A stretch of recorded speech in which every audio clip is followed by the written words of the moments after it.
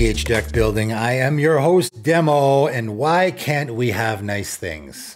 This video is actually going to be called something like, why can't we have these cards? And I will be talking about Mystery Booster 2, and I'm actually shocked I'm making more than one video about that. This title for the video is going to be a bit of a double entendre, of course, because one of the big issues with this set, I guess you could call it, is it's going to be really hard to get your hands on. It's only available at like conventions and stuff. And I think they're doing a secret layer drop.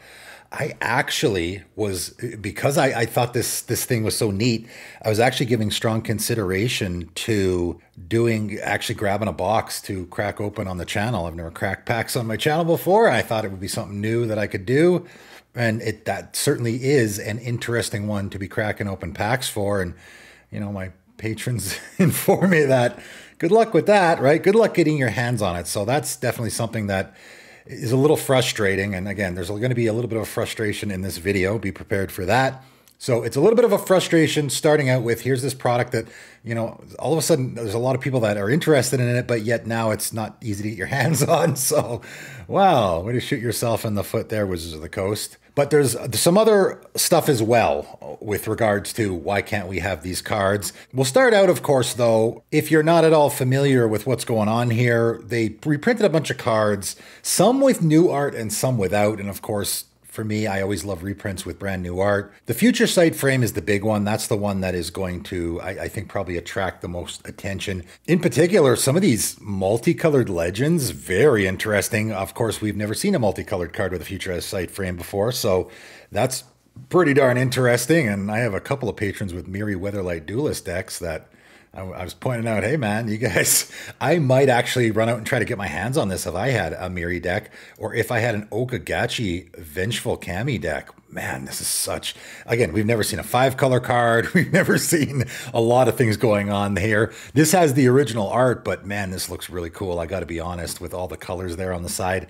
A lot of people really hate the mana cost on the side. It is a little weird. You obviously couldn't do like a Progenitus in a card frame like this. Certain cards just wouldn't work. So there is that as well, but this does look pretty cool, I gotta say. There also is white bordered cards, which I think people are probably a little less excited about, but it is something different. It is something unique that I like. I already covered that in the last video. I will be talking about something completely different in this video, and that is the actual Mystery Booster cards, what they originally did in the Mystery Booster set, which was essentially like, hey, here's a neat idea, right? Not actual cards, just here's a neat idea, and let's see what you guys think of it. And funny enough, in the original Future Sight, that's exactly what they did. They sort of just threw out all these neat ideas that some they revisited later and some they did not. And that's more what I'm going to be going over here. This video is about, hey, how come they're making it so that we can't get our hands on these cards that we actually want? That annoys me a little bit.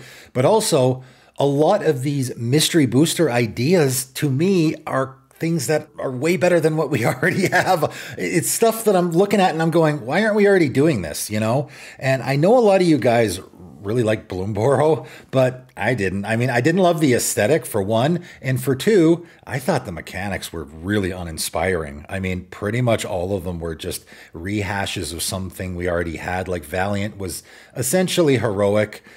We got the Offspring mechanic, which was essentially Squad, the mechanic we got from Warhammer 40K. I really didn't think the mechanics were really that interesting from that set. I know a lot of people liked them. I didn't. I thought they were pretty lame. You know, I know people think I'm being a downer, or people will say, okay, well, what are they supposed to do? They're running out of ideas or whatever. They're supposed to do exactly what we're seeing on these Mystery Booster cards. There's so many unique, interesting things that I'm seeing here, and I'm thinking, why aren't they already doing that, right? So this Avacyn's Collar has this shackle ability, which is an equipment ability, but of course, shackling is putting it on your opponent's creatures, right? Shackle 3, attached to target creature you don't control. Shackle only is a sorcery. So it's the equip ability, but you're putting it on your opponent's creature. I will say, though, I don't even know why they already don't have this, and although some of the names here are goofy, they're goofing around a little bit, but Shackle, perfect name, everything about this, perfect. As soon as I saw that, I'm like, why are they not already doing that? We already have equipment that does, you know, a few of them that attach, I think for sure at least one that attach to your opponent's creatures, but it's extremely rare, obviously, because you can only equip to your own creatures. The one thing I would actually change about this is I would just say attach to target creature, not a creature you don't control, you should be able to actually shackle your own creatures as well. So I'd love to see this ability in a set. Maybe it will be coming up, but shackle, the equip ability for any creature, I think is a great idea. How about this one? This is Brigid who sees some stuff. So this is another Brigid. This is a legendary creature. And again, there's some very interesting possible commanders from this set as well. So it has this nimble ability, which isn't entirely unique, but they're just giving a name for it, right? This creature can't be blocked by creatures of power 3 or greater, which is sort of a Kithkin ability, obviously. This is a Kithkin and sort of a Kithkin tribal commander as well. So that's neat. I mean, again, not super original, but it's neat that they gave a name to it. This other one is really neat. Kithkin you control have Thought Weft. A creature with Thought Weft has all printed keyword abilities of other creatures you control with Thought Weft. So of course, this is going to be a Kithkin you control. It's going to have Thought Weft, and it has Vigilance and Nimble. So it's going to give all your other creatures with Thought Weft, Vigilance, and Nimble. And of course, all your Kithkin have Thought Weft. I mean, this is really the tribal ability, you know, and of course, everyone likes tribal and commander, and Wizards of the Coast certainly likes printing those tribal commanders in every single set. And Thought Weft is perfect for that, right? It really does fit perfectly because your commander is imbuing all those abilities on all the other creatures of that tribe, Vigilance and Nimble. And of course, if you had another Kithkin, I guess it would have to have, well, yeah, your Kithkin have Thought Weft. So if you had another Kithkin with First Strike, it would give First Strike to all your other creatures, right? It's essentially Odric, right? It's Odric that gives all the abilities to your other creatures. They're just sort of, I mean, it sort of works that way, but in a tribal aspect, right? Really neat. This one I like a lot. So Bolt Fire, 1 red mana sorcery, deals 2 damage to any target. So it's a sorcery speed shock, pretty terrible. However, it has Flash Forward. And maybe I would change the name, maybe not. 4 and a red. So you may cast this card from exile for its flash forward cost, then put it on the bottom of your library. So of course it is like Flashback, except from your graveyard, it's from exile. And man, with all the exile tribal stuff we got coming out, this would probably fit in a lot of different scenarios. The funny thing about this is if you could give it Flashback, so you cast this thing to do 2 damage to any target, it goes to your graveyard. If you cast a Past in Flames or something, give it Flashback, you can flash it back from your graveyard, which of course then will put it in exile. And once it's in exile, you can cast it from exile for its flash forward cost. And then, maybe you'll see it again, maybe you won't. I think this is a great ability. Again, it's one that I'm like, man, I'm surprised we don't have this already. We got a whole lot of lands from this set that have really interesting ability. So Fetching Garden is both a forest and a plains. So of course that means it taps for green and white and enters the battlefield tapped if it was played from your hand. So that's a really neat sort of dual land alternative. They're always figuring out some sort of drawback. I wonder if people might think this is too good though, because of course, fetching it, that's why it's called Fetching Garden, obviously. Fetching it is easy, especially in green, because I can get this with a Nature's Lore, I can get it with 3 visits, Wood Elves. There's so many things that can get this, and it will enter the battlefield untapped. But I think that's okay. Again, if I play it from my hand, it's guaranteed to come into play tapped, so that makes it certainly worse. If I fetch it, it comes into play untapped. Obviously, you could do a whole cycle of these. Maybe, maybe not, but I think it's a pretty interesting idea. So is Madlands. Enters the battlefield taps to add a black or red. And again, you could do a cycle, but you don't have to. All right, we don't have to do a cycle of lands for everything. You can just do them in specific colors. This enters the battlefield tapped and gives you those 2 colors, but also has Madness, and it's 0. So of course that means if you discard it, you may discard it in exile, and then you may play it for its Madness cost. And of course, we've never seen Madness on a land before, and of obviously playing it for 0, casting it for 0, whatever.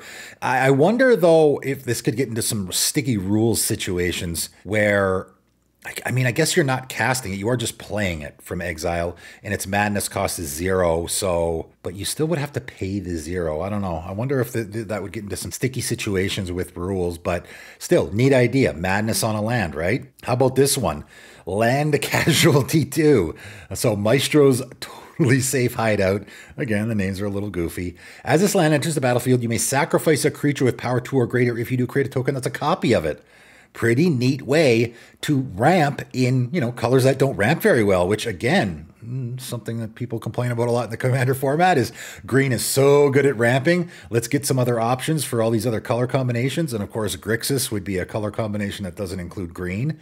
This enters the battlefield tapped and gives you the 3 colors in Grixis, right? Blue, black, and red. But of course, I can play it and sacrifice a creature with power 2 or greater and create a token copy. So I'm ramping, right? It is essentially, I'm sacrificing a creature to ramp, which again, that's something that, I don't know. Again, is it too good? I don't know. That's the one thing where, you know, with lands, it becomes really difficult to evaluate whether or not an ability is too good or not. I think this is fine. You're not going to be able to do it super early because you're not going to have a power 2 or greater creature out on the table on turn 1 or 2. So I think this is perfectly okay. And it's another 3 color land option as well, which is good. How about Under Construction Skyscraper, a land with level up? Very interesting idea. So it's going to start out as a land that just taps for colorless.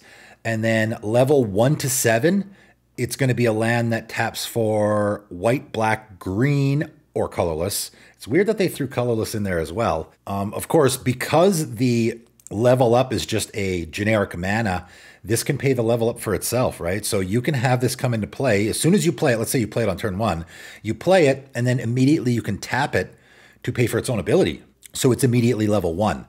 And then when you untap on your next turn, it will tap for the 3 colors you need, which, of course, is really no different than any of those 3 color lands that just enter the battlefield tap. You know, you can't use them right away. I mean, this you could use right away, and it also taps for colorless mana, so it is, I guess, a strict upgrade. And then also, if you happen to get it to level 8, when you tap it for white, black, green, or colorless, you also get a Scry 1, which is, you know, that's okay.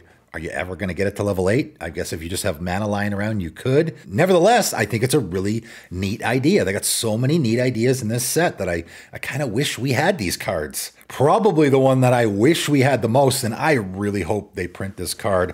I love it.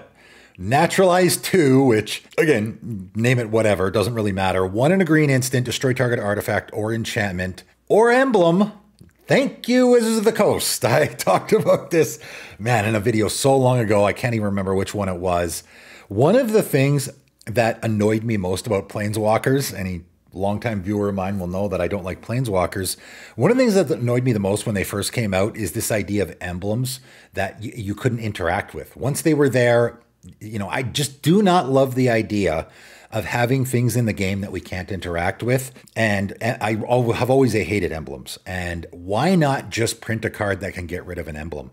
You know, it's going to happen almost never. It's going to happen once in a blue moon that your opponent is actually going to have an emblem or possibly even give you an emblem where you can use this. You know, again, the people will say, oh, how often is that going to happen? Once in a 1,000 games, maybe, but it still might happen. I mean, every other time I can just destroy an artifact or enchantment, but the opportunity, I want a card that is able to get rid of emblems. We need one. But they also tacked on here or gameplay tracker. And of course, when I first saw that, I was like, gameplay tracker, what's that? Trackers include play aids such as dungeons, which again, if anyone remembers when Forgotten Realms came out, I'm not the biggest fan of the dungeon mechanic either.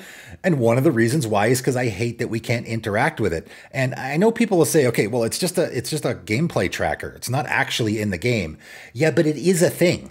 It is a thing that I want to be able to interact with. Being able to destroy those dungeons is actually relevant. Being able to get rid of them, right? It actually is relevant. You can also get rid of the City's Blessing, and you can also get rid of the Monarchy. Love it. Love it. And I'm not a guy who ever thought, hey, why can't we get rid of the City's Blessing or the Monarchy?